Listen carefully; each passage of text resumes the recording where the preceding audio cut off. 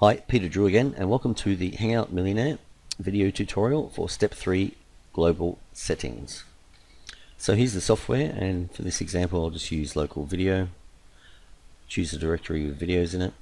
It's found 2, so click on next, and that brings us to Step 3 Global Settings.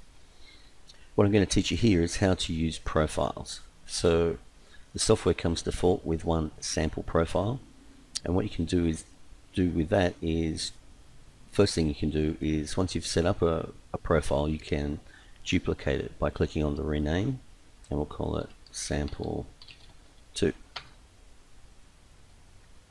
So there you go. Now we've got sample profile and the second one that I've made. So once you've added all your data, it's easy to create a separate profile.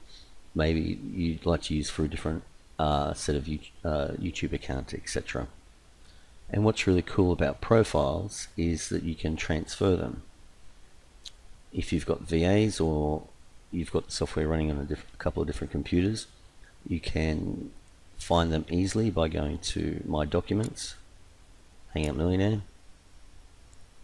Profiles, and there's the one I just made there. So you can just copy that and send it to a VA or send it to another computer. Then they can put it in this location, My Documents, Hangout Millionaire, Profiles, and then when they start the software, they will have that profile that you've created.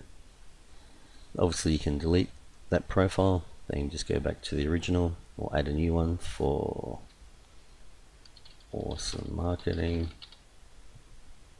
and create a new one from scratch. So just go back to sample profile, and now we will go over these features listed below. Now you'll see we're referring to first images order and last images order. You can find these back over here where we were, Hangout Millionaire. So it's My Documents, Hangout Millionaire, first page and last page. So these are the images that we attach at the beginning of the video, and last page is the images we attach to the end of the video. The software comes default with these generic images you can use. We use these images. They are what's used as thumbnails on our high authority self-hosted video network. So when your videos are distributed to our video network and they're indexed in Google, these are the thumbnails that are listed beside your entry in Google. So feel free to use these or put your own in there.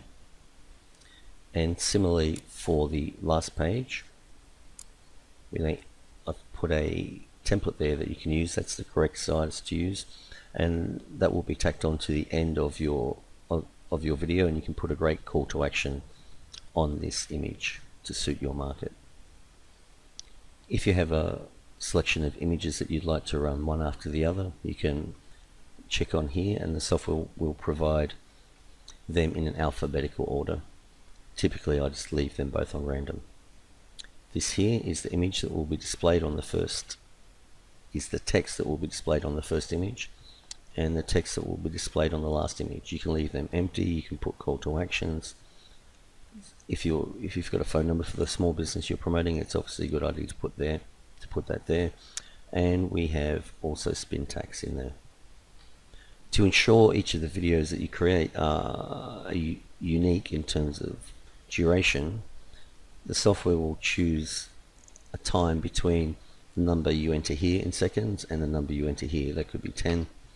Typically the last image is longer because we want to keep people viewing your call to action for a long time before the YouTube suggested videos appear. And of course the same with every window. To save that information you've put in there, click next, and that saves it to your profile file. So there it is. Go sample, and there it is. So that's pretty much covered it. I'll see you in the next video tutorial about audio settings.